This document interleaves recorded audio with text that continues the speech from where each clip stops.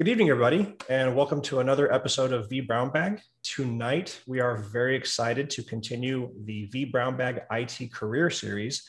And tonight, I am excited to introduce to you Denis Dyack. He is the creator of a lot of games that you know and love. And tonight, he's going to talk to us about getting into the video game industry. But before we do that, let's go through the show notes. Get in on the conversation. If you at vBrownBag or hashtag vBrownBag, myself, Ziggy, and Sean will be paying attention on the Twitters here and making sure that we field all of your questions to Mr. Dyack. And if you want to follow the other channels, you can also watch the Latin America, EMEA, and Brazil vBrownBag channels at the commensurate Twitter handles that you see on the screen. Again, our guest tonight is Denis Dyack. You can follow him at Denis_Dyack on Twitter. I am your host, Chris Williams. You can follow me at Mistwire. Ms. Ziggy. I'm Signy Angler. You can follow me at Signy Angler on Twitter. And you know what's coming next, Sean. And I'm Sean Doyle. You can follow me at Cloud Osmotic on Twitter. And a quick shout out to Sean and Ziggy. These are their Ziggy's second time and Sean's first time as my co-hosts on vBrownBag. Welcome them all to the channel. All right. So without further ado, there's a lot of stuff to unpack here. This is the guy that made Blood Omen and Blood Omen Legacy of Kain, Eternal Darkness, Sanity's Requiem, 2 Human, and he's currently creating something that he's going to talk about called Dead House Sonata. I'm very excited to introduce to you Mr. Denis Dyack. I'm going to stop to share, and the power is yours, sir. Awesome. Thank you very much. Thanks for having me. I really appreciate it. And hopefully this is working. Can you see this? All right. Yes. All right. So my name is Denis Dyack, here to talk about how to get into the video game industry. And generally, you're going to find with me that my talks are somewhat different in the sense that I think it's incumbent upon me to create some provocative thinking and throw out some ideas where hopefully everyone will have some level of challenge and leave with a sort of really different outlook before they came into the talk. So, and I think with the video game industry and a talk about how to get into the video game industry, that is really important because quite frankly, the video game industry is completely opaque. Most people who talk about it and who aren't in it are way off. It's very different than what most people think. So I'm going to give you a perspective on that from someone who's been in the industry for 30 years. I've been doing video games for a very long time. And I believe it or not, I started out, my first degree was in physical education. So if we're going to start talking about education, all my friends were wrestlers at the time. I'm from the Niagara Falls area in Canada, and Brock University, which is the university here, is absolutely the best university for wrestling in Canada, bar none. There are many Olympians come from here, and when I graduated from high school, I had the choice of going to computer science or hanging out with my friends in wrestling, and I chose to hang out with my friends, and I got a phys ed degree. And then when I was graduating from phys ed, I had choices of joining the RCMP, which I was accepted into, becoming a pharmaceutical rep, or maybe going to teacher's college to become a phys ed teacher. And I realized I wanted to make video games. So I put myself through for computer science. And then from there, I went on to do a master's degree in computer science, which I did some neural network stuff and some user interface stuff. And really glad I did that. And from there, during those second and third degrees, I started my first company and started making, Legacy of Kain, Eternal Darkness, Metal Gear Solid. I've had the opportunity to work with some really great people over the years, and I think that we are our history, which is really something that I think forms in today's society. I think really that more than anything else, you really wanted to find where you're going. And I was saying this earlier, I'm a big believer, if you love what you do, you don't work a day in your life. And I've always followed my heart when it comes to these things. And when I started working on a game called Dead House Sonata, where you play the undead fighting the living. It is an action RPG that's free to play, narrative driven, which a lot of people will say free to play and narrative driven games are oxymorons. That's part of the challenge and why I'm excited about it.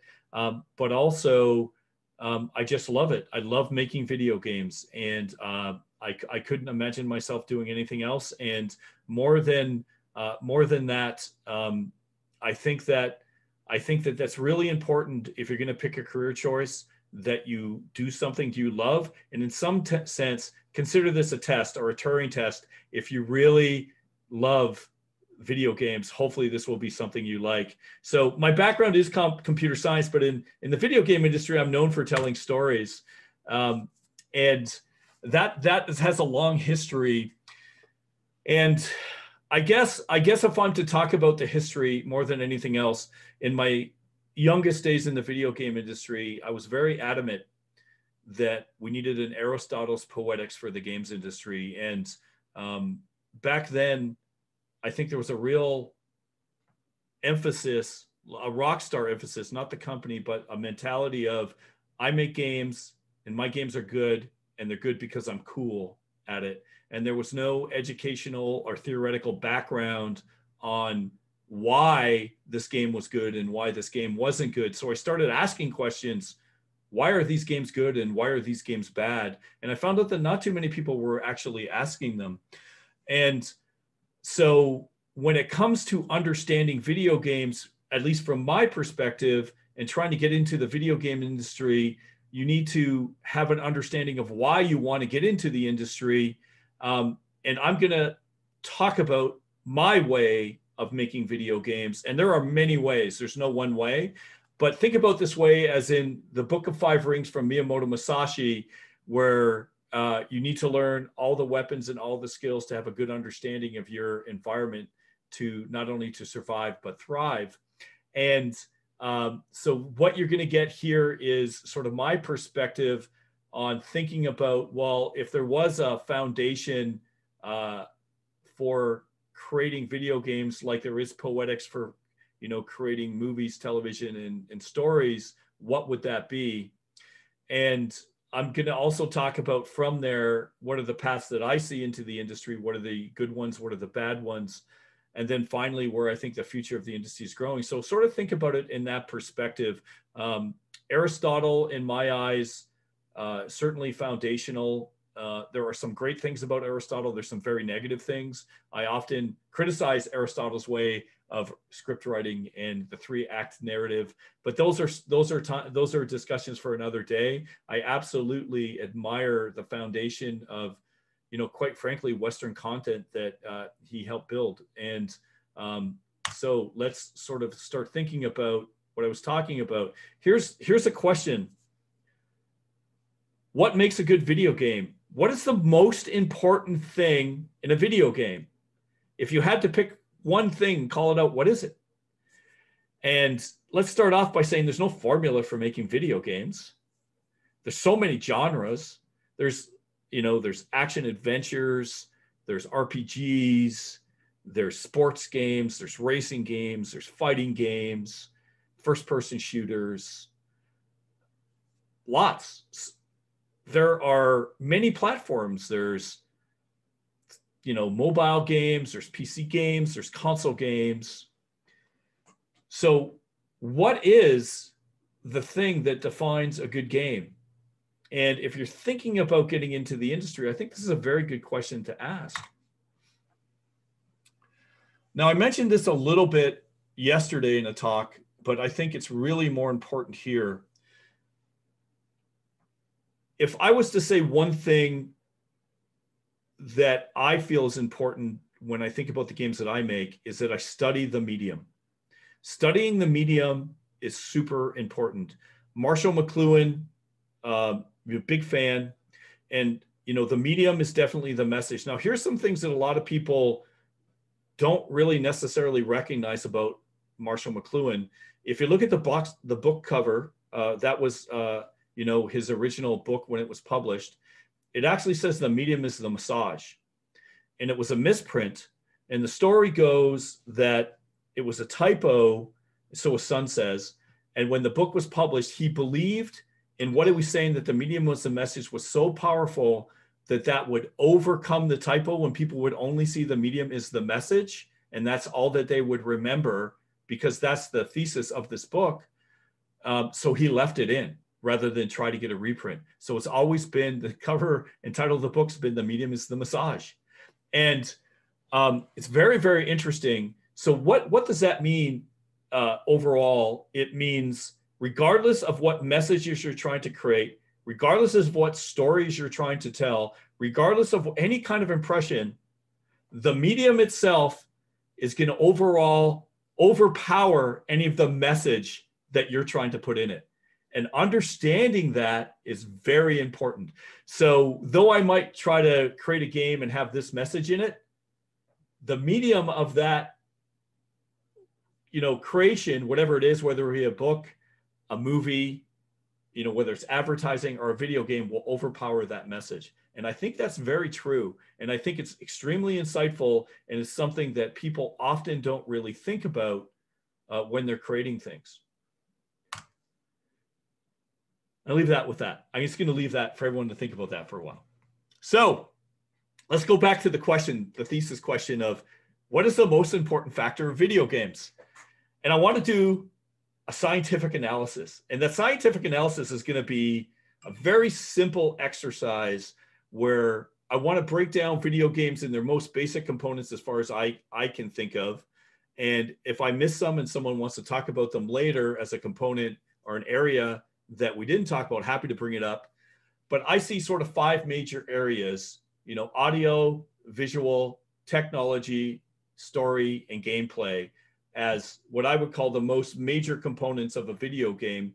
And let's do a scientific analysis. And in scientific analysis, you post a hypothesis, and if you can disprove it, you're like, okay, that's not correct. Let's move on to the next thing. So what we're going to ask is, are any of these factors on their own the most important part of video games? So is audio the most important part? Are visuals? Okay, so bear with me here. Let's talk about audio. And I'm a big game player. I've been playing games all my life, and there's been some awesome audio games. Rock Band, Parappa the Rapper. There's so many things that are audio driven that I think really make some awesome games. So the question is, can we find an example where audio just, doesn't matter? And so really quickly, the answer is yes. If you look at mobile games, oftentimes people, well, not so much these days because of the pandemic, but when you're on a bus, you often don't have the sound on. You don't want to be rude, but you're playing a game with no audio and you're still enjoying it. But there's other things where you're sitting at home and you have multiple streams. You have YouTube or Twitch playing while you're playing a different game. You have the audio turned off. So regardless how good the audio is, here's an example where despite all that, you can come up with examples where it absolutely doesn't matter. So I think we can say audio can be ruled out as the most important factor of video games. Though it can be very compelling, it's not that. So how about visuals? Are visuals the most important factor in video games? And visuals today, you look today and they're just becoming mind-blowing. They're getting so realistic. And a lot of people will say, it's all about the visuals, man. If you want to have a hit game, it's all about the visuals. So can we come up with an example of a game that had terrible visuals and did very, very well? Well, we sure can. So if you're going to look at this, again, from a scientific perspective or from a scientific analysis per se, visuals are not the most important aspect of a video game. There are many other games like this that we can bring up, and you'll see some of these categories are overlapping. How about technology? Here's Doom Eternal. I love Doom Eternal. It's really fun. And the technology is awesome. The graphics combined are awesome. The frame rates are awesome. And the way the game plays, I just really have a fun time. It's not necessarily for everyone, but I really love it. And back in the day when I first did this talk in 1996, so this is me really trying to create the Aristotle's Poetics of video games. I was really analyzing this And it made a lot of people angry when I said, you got to be really careful when it comes to technology. There can only be one best technology. Back then, everyone was investing heavily in engines. Are they using this engine or that engine? And so the answer is, can you think of a game where technology just really isn't a thing at all?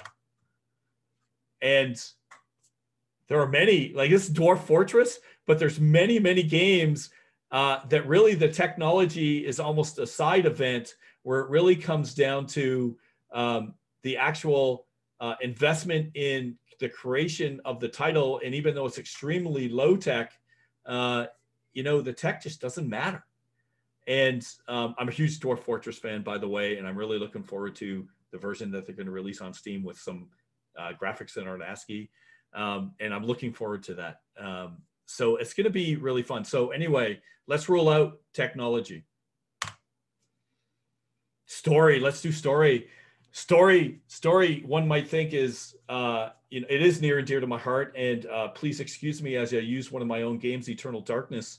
I really like and I'm proud of some of the things we did with Eternal Darkness. In fact, we, in a holistic way, rolled in gameplay, replaying the levels from it's a Lovecraftian game where you're basically play 12 characters fighting against someone who's immortal, trying to bring in an elder god to our universe. And storyline wise, you start off by picking an artifact, and that defines your storyline. Well, there's 3 artifacts, and every time you play through, you get a different story. And we combine that with quantum mechanics, where we're saying, well, there's 3 parallel timelines, and if you complete the game with each different artifact 3 ways, you'll get the ultimate ending. And I thought that was really cool. I thought it was really fun. And we won essentially an Academy Award for the story for this game. And in the video game industry. And I think a lot of people really do think story is the most important factor. So can we think of games with no story? Well, that was kind of easy. My wife reminds me every day as she plays Candy Crush, the story is not important. And there will be a lot of people, particularly these days in the free-to-play market, where it's all driven by competitive arena shooters. Story doesn't matter. Wait, and even though there's Candy Crush doesn't have a story, I am outraged. Yes. Well, there is a school of thought that every game has a story intrinsically, as you tell what you've done today, and that by itself is a story. But yeah, I'd say in general, I don't think it has a story. But yes, correct. Next, gameplay. This is the one that usually a lot of people will say gameplay is absolutely the most important factor. And when it comes to gameplay, it is the thing that distinguishes the medium of video games from other mediums, what I would call linear mediums like film and television, where you see everything from beginning to end in the order that the author created them in. This music is the same thing, books are the same thing, but gameplay allows this level of interactivity where you have agency in the experience that you feel. And a lot of people feel that this is, just by that definition alone, is the most important factor. And I could do a real deep dive on some of these things, but suffice to say, the film industry used to be that way too. And the people who used to make the best films were the people who would cut the film the most, the people who were best at special effects. That later was overcome by story. And so very much like that, I would say gameplay is the same thing. I think it's centrifugal to video games, but can we think of some games where, gameplay isn't the most important factor? And that's games like The Walking Dead. Very popular, did very well. There is virtually no gameplay in these. You click things once in a while, but it's really, all about the story and getting through. There's the visual novels. There's all kinds of games that people have been questioned to some extent how close to games that they are. But gameplay, by definition of these, by and large, you can say no, gameplay is not the most important factor. So what is the most important factor in video games, you may ask? And I think this is the $1 million question. And if everyone knew the answer to this and they had a formula, they'd be very extremely successful. So I first talked about this in 1996, and this was me trying to come up with a theory, sort of like Aristotle's Poetics, and it's called engagement theory. And what it is the combination of all of these factors together where they become more than the sum of their parts, but they focus on engagement. And this is not just a random word that I use. There is a professor called Dr. Zygmunt Mahai that studies this, one of the biggest psychological experiments in the world, and it's the study of flow.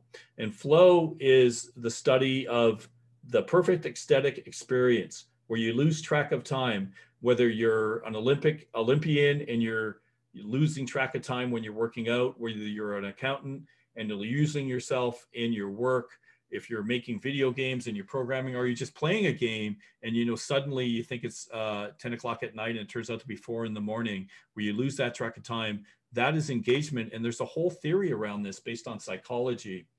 And the idea is to hit that flow factor where you have just the right amount of skill and just the right amount of challenge. And that all comes together by a combination of all of these factors. And making an engaging game is very different than saying making a fun game, because it's really difficult to define what fun means. You know, you're enjoying yourself, I guess, but engagement, you're not necessarily enjoying yourself, but you're really in the moment, whether it be a horror game, whether it be a first-person shooter, whether it be a competitive game, whether it be a casual game, whether it's just something that you just love to, you know, lose yourself in. That, to me, is the most important factor. And so now you might say, well, Dennis, what was the point of all this? And I guess the first point is, this is the way I think about video games. And what does that mean for people who ask me, and I get asked this question all the time, I want to get into the industry. What is important for me to study? What's important to go to school? Well, all of the above. All of the above things that I just talked about are ways to get into the industry. And as a matter of fact, I would say, and I'm going to go through them and we can talk about them, and I'm sure people are going to have questions. If you're into audio and you have this awesome idea with audio and you can make the game engaging, then that's a way to get into the industry. If you're an artist, if you're a programmer, if you have this idea, grand idea of a game design, if you want to tell a story in a way that's never been told before, these are all ways to get into the industry. So now we're going to go back to mediums, and I'm going to go back to mediums just for a little while, which I mentioned earlier. The video game industry is always changing. I like to say that we're on the bleeding edge of technology. It's changing all the time. It's changing rapidly. It's changing so rapidly. Things that were true 5 years ago are not true now. And as a matter of fact, I think we're on the edge of an event horizon, because 10 years ago, the industry was dominated by games that were called AAA games, single player games made with huge budgets. And now 86% of all global gaming revenue is now free to play. It's a lot of mobile and a lot of online arena shooters like Fortnite. Path of Exile is another one. There are so many free-to-play games, and they're essentially dominating the marketplace. And you need to consider that this is the new medium where you log in, you play with your friends. The multiplayer experience is not only a must, it's this centrifugal part of what you're doing. And it's certainly not saying that the old games that I used to make, or the old type of games that I used to make, aren't good, because they are. But just remember, you're now putting yourself into this very, very small niche of games, which generally most people think are what dominate the industry. They do not. Call of Duty does not dominate the industry. It's all the games that you generally don't hear about are some of the ones you do hear about. But it's all free to play. And this is clouds. Free to play games are clouds. You have to log in. And it really came originally from Korea and then later China. And what a lot of people don't understand is there's a whole cultural thing that really made this happen. In that part of Asia in general, their whole perception of copyright in ownership is not what it is in the West. And therefore, knowing what that is, where people will just take a premium game and copy it and not thinking anything of it, sell you a computer with all that stuff on it. If that's the case, then how are we going to make money? That's how the free-to-play market, which changed from a commodity to a service model, really was born. And that model is so optimized and is better than a rental system or that you see on Netflix that I think you're seeing with some consoles now. Free-to-play is the ultimate medium because people can try the game for as long as they want. If they like it, they'll invest in it. And you're really competing with people's time. And if they like it a lot, generally there's a trend that they will spend money on it. And that's what the free-to-play market is. You have to work really hard. It's a hard market, but that's where, that's what it is. So knowing all of these things, and what I try to emphasize, this is the way that I know, take advantage of it, capitalize on it. More than anything else, make a demo. If you want to get into the industry, make something for two reasons. The first reason is if you want to get a job at a larger company, anyone who applies at the companies I've been at and the company that I'm currently at, first thing we look at, do they have a demo of any kind? Doesn't matter what field you're from. Did you try to make a game?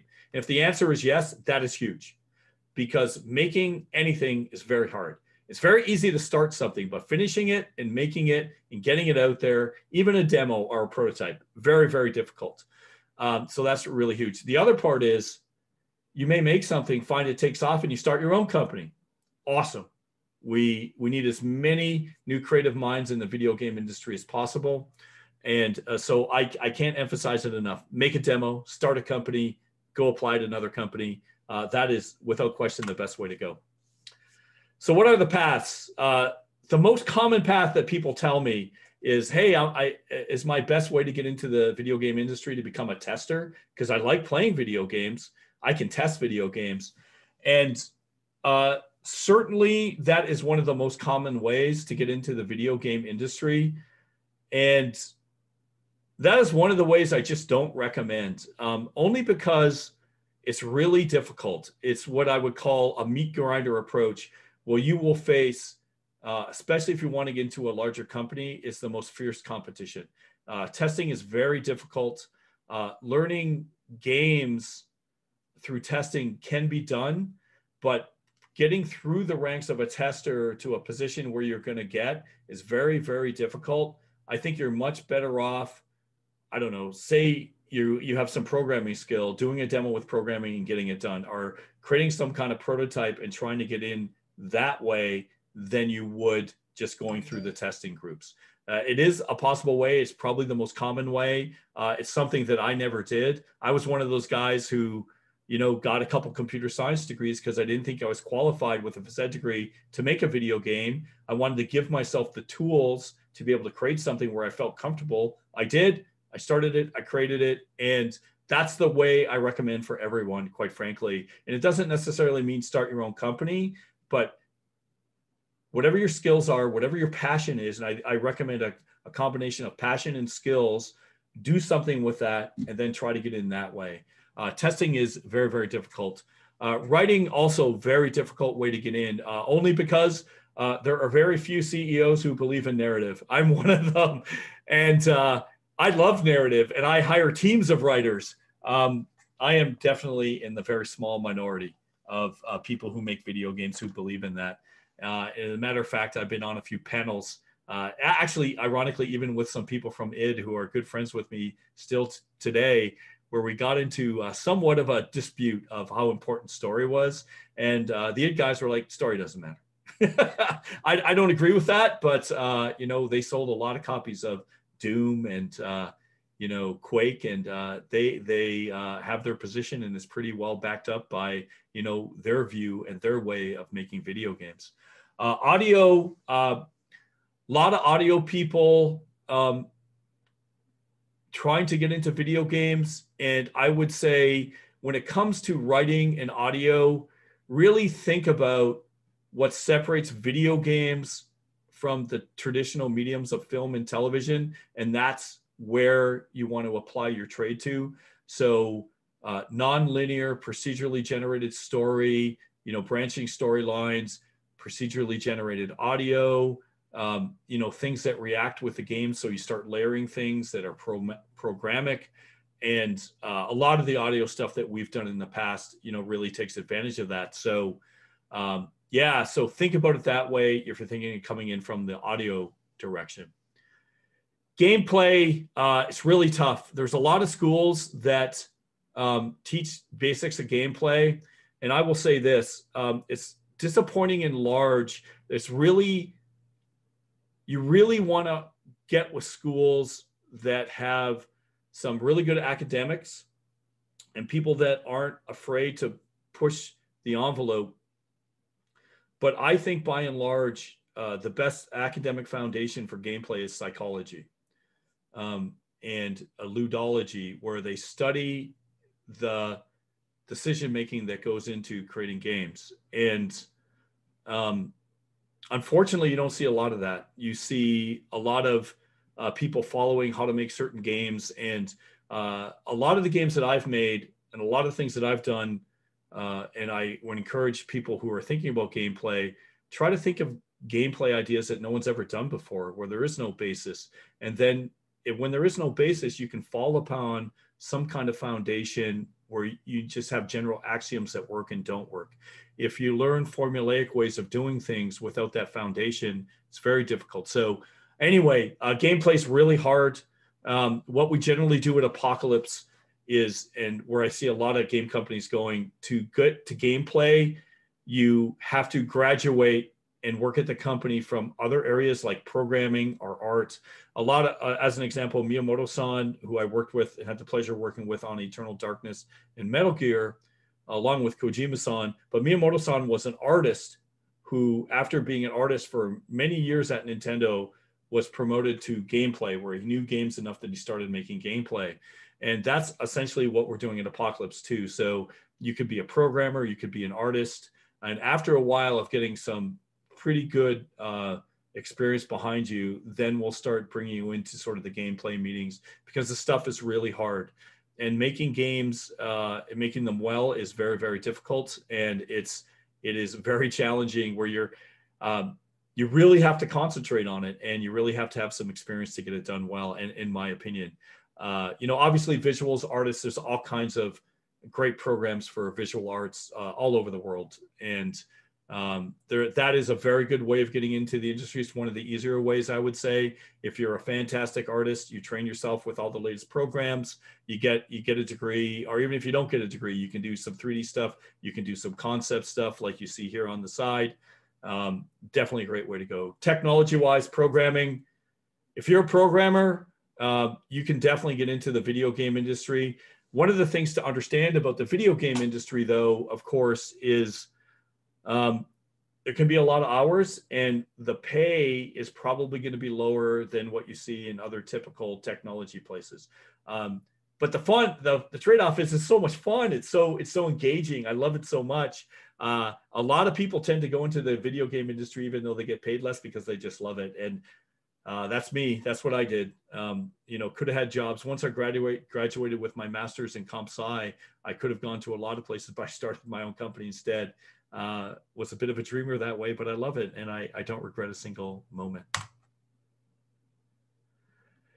So if you are going to start your own company, or you're going to be creating your own game, or you're going to be working on something, I have this golden rule that I like to say to people, because it's super important.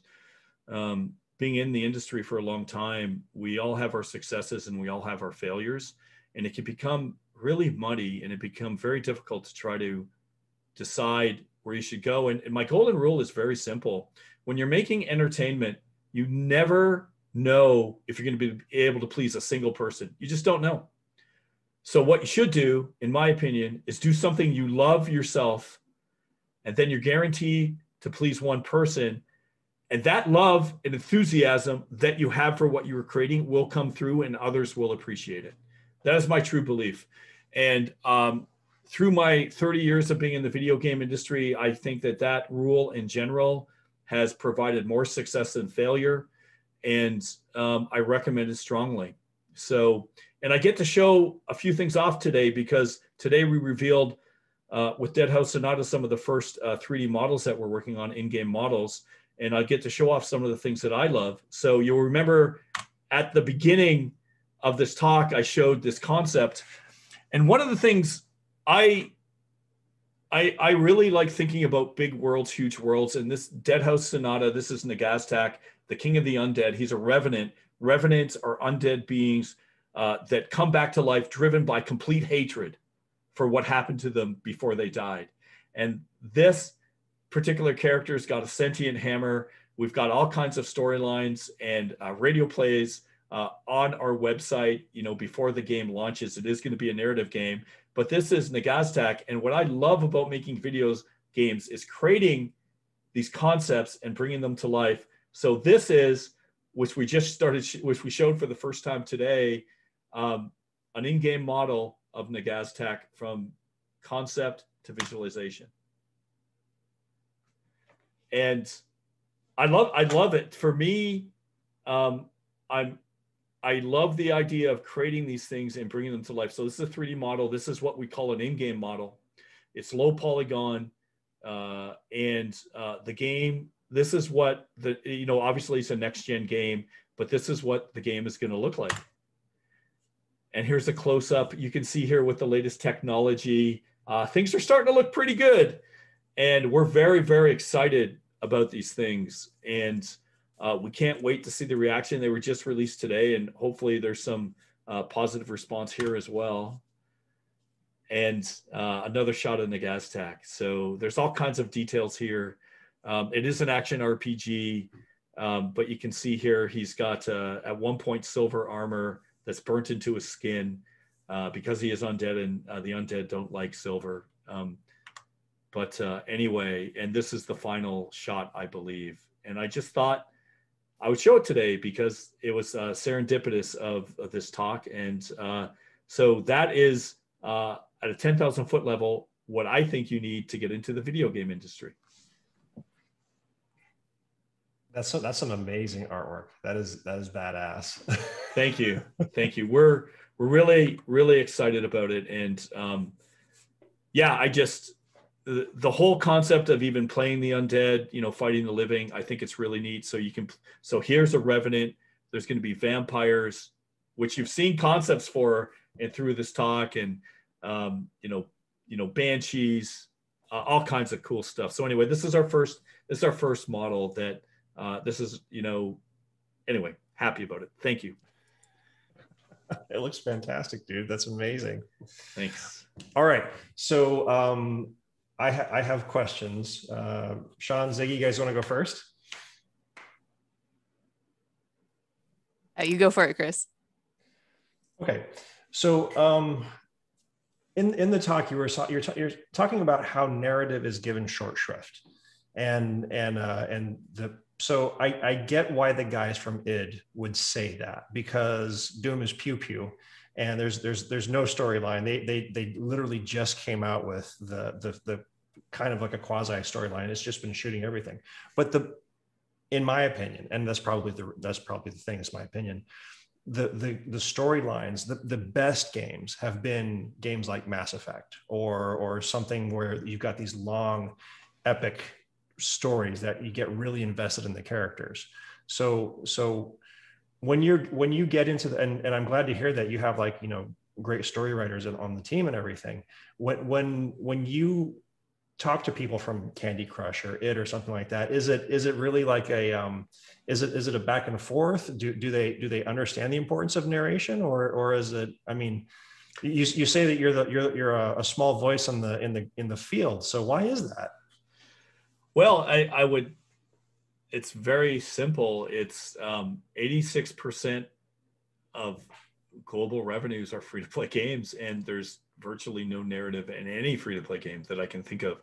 Path of Exile is a free-to-play game, is a really good example of the best story that no one really listens to. There's definitely story in there, but the id, Candy Crush, they, I would say, just don't respect the value, and they think the effort that goes into storytelling is not economical. It doesn't, the amount of effort that you have to put into story and visuals. It gets quite expensive to do cinemas, where they would say it's just not worth it. You're better off concentrating on these gameplay elements and these gameplay loops and these microtransaction loops that make money for us. And I think, certainly there's definitely something to that, but I'm a big believer in for my entertainment personally. I love stories. I love details. One of my favorite movies of all time is Blade Runner. And those are really good examples of excellent stories but not everyone feels that way. And I would say, yeah, I'm definitely in. How many people in the industry that you're aware of that are known for good stories? Probably a handful. Whereas if you're to say how many people are known for multiplayer games or big shoot, there's a whole ton of those. So yeah, it's pretty rare in general. So that's just the way it is. Gotcha. The ROI answer, I was dreading that. It's like, but yeah, it's almost like a lost art. It's like, all right. So the apprenticeship model that you were talking about, where you have a worker that's in one side of it, and then they graduate up. I want to get into the gameplay side of it. Does that model work well? Is that a good foot in the door for the beginner that's getting into the industry? You said that being a test player is like a really grindy way of doing that. So yeah, if you were starting over again today, how would you do it? Well, I would do it. I guess exactly the way that I described was pick I would get educated in a way that was a solid foundation, and use that solid foundation to apply those skills in the industry and come at it from a sideways position, not get in from a testing approach and build your way up. So testers often become game designers, but it takes like a long time to get out of that testing pool to actually become a designer. It's really a grind, where I would say if you're a competent programmer and you really like what you do and you start saying, hey, I really want to get into game design, there's a real bonus to that, because when it comes to creating logic for video games and say artificial intelligence, if you have a programming background and you understand how AI generally works, then when you start thinking about how it's going to work, you're going to have that computing framework to build your ideas off of. Whereas if you don't have that and you have no experience, you say, I want to do some game design, and you try to make, this AI tree, it's going to be complete spaghetti, because you just don't have that foundation of what's going to work. And that's not saying you can't do it, but I just think by and large, you're just going to get better quality out of the people with the foundational backgrounds with whatever they are. And it's not even necessarily, to be clear, it's not necessarily educational. It could be experiential. They're all just as good. I certainly recommend, school for some things, but other things are just more practical and other ways of doing it. So there's many ways of doing that. But I think that sort of foundational approach is how you get the best quality. And I'm a quality over quantity person. So that might be a bias, but that's my strong recommendation. Awesome. Cool. All right, folks, your turns. Go ahead. So I actually have a follow-up question actually to Chris's first question too. So if 86% of the industry revenue is free to play, which I did not know it was that much, that's really impressive. I'd love to know your thoughts about it is in the frame of you're taking that into consideration when you want to enter the industry. What's your opinion about it? I see a lot in the news recently, especially kind of the pushback against microtransactions, them being classified as gambling in multiple other countries. How much of that is a risk or a factor if you're considering this? Do you think in the next 2 years, that the industry will have to change again when no one's allowed to microtransact? Oh, no, I think that is an excellent observation. And what you're seeing there is not what it appears to be. So when you have people getting upset about DLC and microtransactions, that is occurring because of the premium groups trying to make the transition into the recurring revenue. So what's happening is you're getting charged for a premium game that's $90 to $100, say. And then on top of that, they put microtransactions in. That gets people really angry. And what's happening is you have the premium games that say are like Call of Duty, where I think this is happening, maybe not Call of Duty, but some premium game that's been big for a while where you pay full price. And people expect when they pay for full price, they get everything. That's it. I paid for it. I want it. I don't want to spend any more. Where the free-to-play model, you don't pay anything. But the revenue side, as I showed you there, is massive.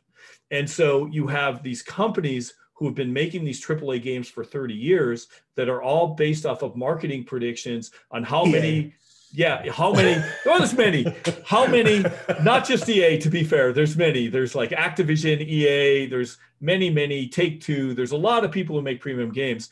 And understand the way that business model works is you look at what previously sold well. You then do marketing predictions where you say, if we spend this much on marketing, we will sell this many copies on launch with advertising. And that's how that model's working. Imagine if that no longer worked, or if that worked, it was still okay, but it's getting smaller every year, which it has been. And then you're seeing games that are completely free, made by like 20 to 40 people, like Path of Exile out of Australia, where they're making hundreds of millions of dollars a month. And you have everyone at these big companies saying, I want some of that money. How do we do it? Well, what we can do is we'll sell our premium game, but then we'll get in on these microtransactions. So what you're seeing here, in my opinion, is just growing pains for people trying to figure out the model of how they're going to transition from freemium to free to play, where it's really angering a lot of people. It's really tough. And 2 years ago, when we started talking about this, 86% of the industry, when we started Apocalypse, was not free to play. Matter of fact, it was much less. We had the first year we met people when we started trying to partner and talk to people, it was like, here's our ideas. And half of them in the Western market were like, we don't do free to play. Since that time today, there is no large company. Actually, it's not true. I would say it's about 15 to 20%. There's still a few people who are hanging on saying we don't do free to play, but almost everyone now is doing free to play. And that's why you hear so many people going into mobile, because a significant part of that is mobile. So mobile is making huge money. And so I think those are great questions. And rather than being gambling, what's happening is with gambling is they're trying to figure ways to get recurring revenue from people that buy and buy and buy. And unfortunately, they're getting way too close to the casinos. And a lot of governments are stepping in and go, wait a minute, this person just spent $20,000 on this. So I think that's what you're seeing there. That's my opinion of it. So again, I think that reinforces why free to play is the way to go. And these companies are trying to figure out how to transition that have a legacy and marketing departments of that's the only way they know how to work, actually. So, and that's why you have most Asian most people from the East, whether it be China, Korea, those companies are much better at making free-to-play games, and Tencent just dominates the market and are very aggressive in that space compared to the Western companies. So, yeah.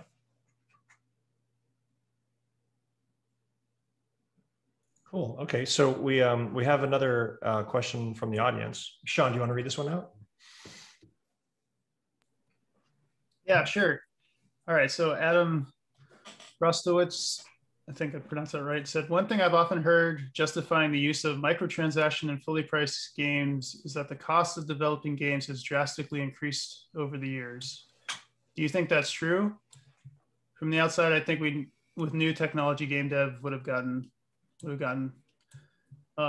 easier. And what's the best way to answer this? So I think the cost of video games for the AAA space has gone up. I think that's a true fact.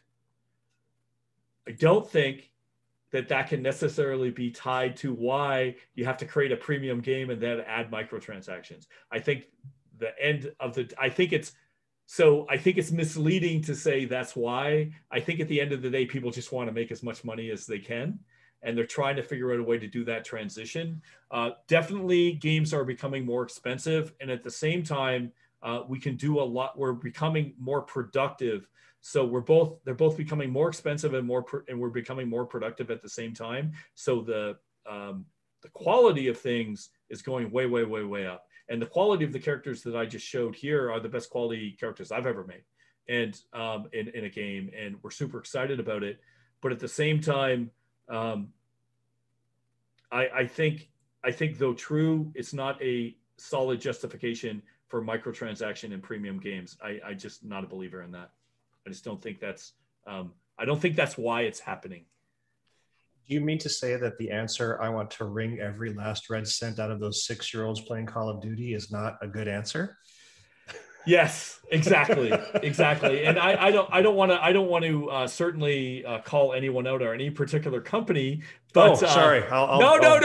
It's fine. It's out. fine. No, it's fine. I think that's a real problem. And the problem is, it's some parts are, quite frankly, everyone wants to make as most money as they can. But the other part is they're literally experimenting. They're trying to figure out how to do it. And because the industry is changing so much, they really don't know. And a lot of these things, though they may seem maniacal, often are just really not smart decisions and not knowing your audience. And so I think it's a combination of both. And, so I think that, the answer is that is true, but not a good rationalization for putting microtransactions in a premium game. So that's how I feel about that. Anyway. So I'm sorry. Go ahead, Sean. Go ahead. I have a question circling back. I really enjoyed the engagement theory equation there, because it's true. So like when I play games, and I'll circle back to a question I swear, when I play games, I've played games that range from the mobile games that are really fun. I can pick it up, do it in a few minutes and be done, to games where it's like the caliber of the writing and the story and the audio. It blows my mind how people have come up with these worlds, right? Yeah. So, I guess from a writing perspective, if somebody was looking to get into the gaming industry, do you think that, I was just trying to think about it here while we were talking about the microtransactions and free-to-play games, but do you think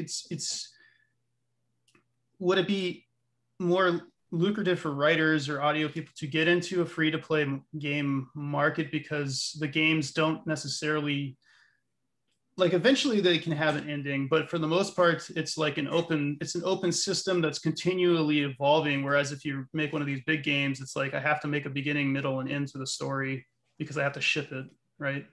Yeah, you're preaching to the choir with that one. That's exactly why we started Apocalypse. And so first of all, why I brought that up, because that's a pretty old theory of mine. I've been talking about it for a while, but if anyone who's listening to this is engaged by that topic and they really want to know the answer to that and they start thinking about it, and you should be in video games. That's the Turing test. If that you find engaging, then that is a really good test of, should I be doing this? Because these are the things that you have to think about. And when you look at the free-to-play market, by and large, people do think that free-to-play and narrative-driven games are an oxymoron. And then you've got all these microtransaction issues with premium games that people really, really get angry about, where say, oh, here's the first third of the story, and if you pay another bit, you'll get the second third, and then finally you get the full story. That makes people really angry. And but with the free-to-play space, especially if you have a persistent universe, and you look at something that is procedurally story-driven, like, say, Dwarf Fortress, imagine combining that with narrative and different narrative ideas.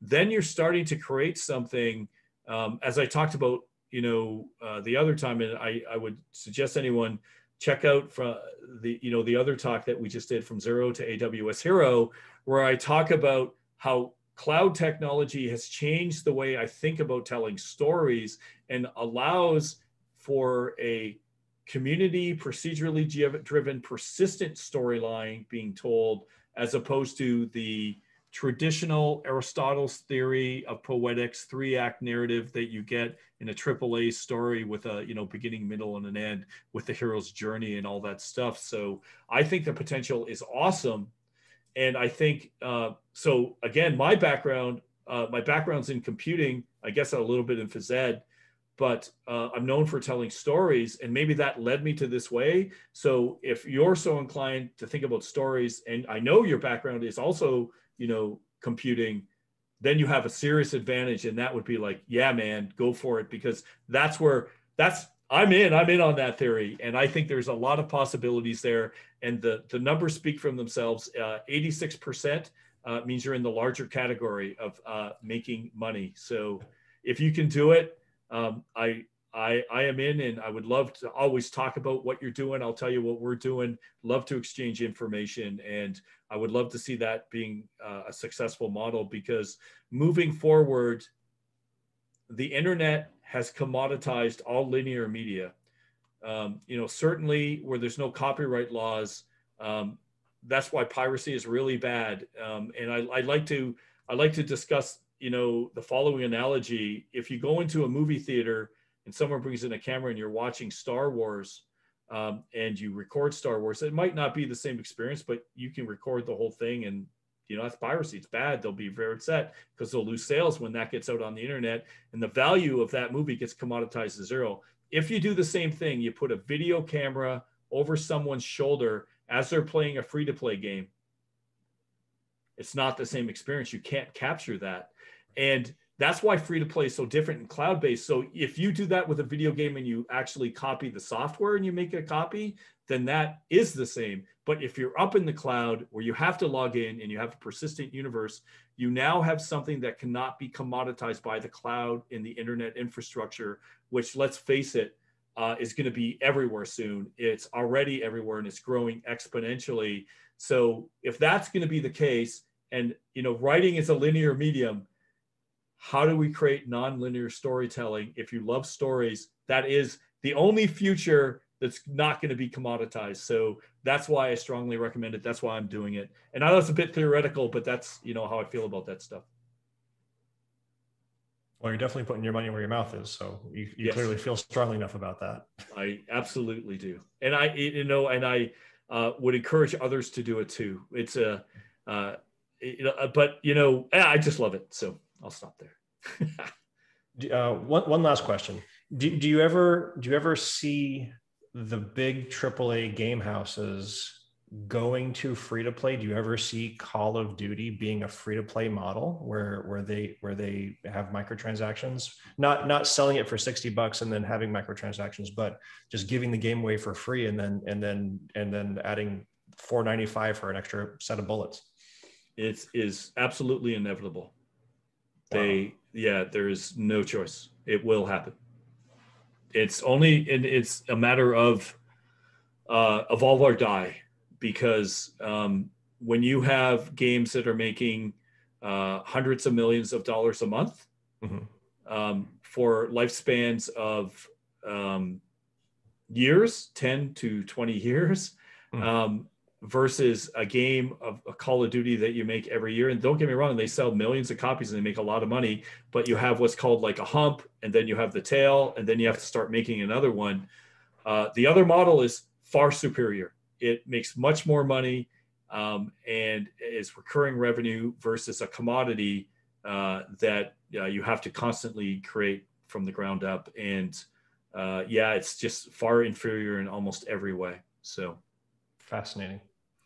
Cool. Well, for those of you listening at home, we are actually going to be doing the AWS or the Zero to AWS Hero talk on vBrownBag next week.